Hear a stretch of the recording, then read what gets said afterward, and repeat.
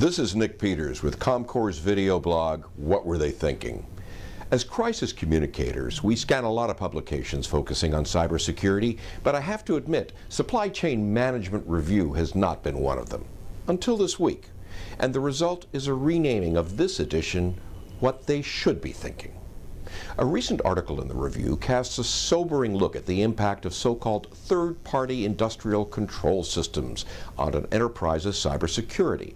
In plain English, this means how manufacturers of devices like thermostats, burglar alarms, and navigation systems access businesses, homes, and automobiles in order to control the appliances and the electronics.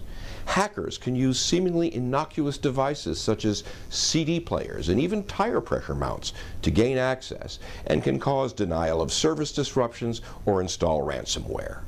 The article cites research that the attacks, either inadvertent or malicious, are increasingly coming from insiders, employees, contractors, consultants, suppliers, and partners.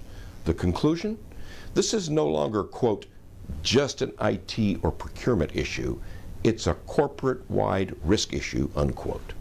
By the way, it's also a crisis communications issue. Gone are the days when a company that was breached was a victim. Now you are seen as liable for not having effective security systems in place. As experienced VP of Consumer Protection Michael Broomer, who ought to know firsthand, by the way, has said publicly, quote, a breach is not just a security issue, but also has a potential impact on reputation, unquote. For CommCore, I'm Nick Peters. Follow us on Twitter and Facebook.